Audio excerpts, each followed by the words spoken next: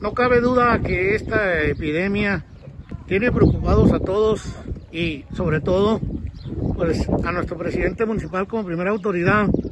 Prueba de ello que los jóvenes de servicios municipales y de obras están pues fumigando con cloro. ¿Y qué más, mi Gino?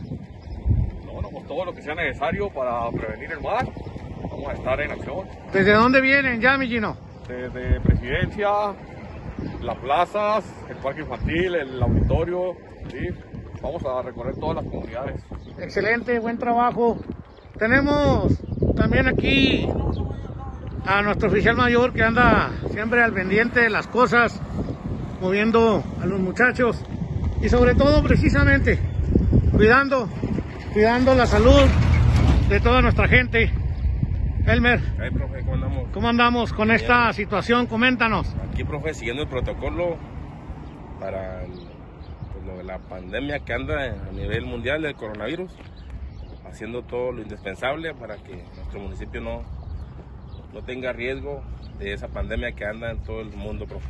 Y preocupados porque desde la entrada de nuestro pueblo hasta las oficinas de gobierno, plazas y todo. Sí, así es, fue la indicación que nos dieron ahorita en la mañana de hacerlo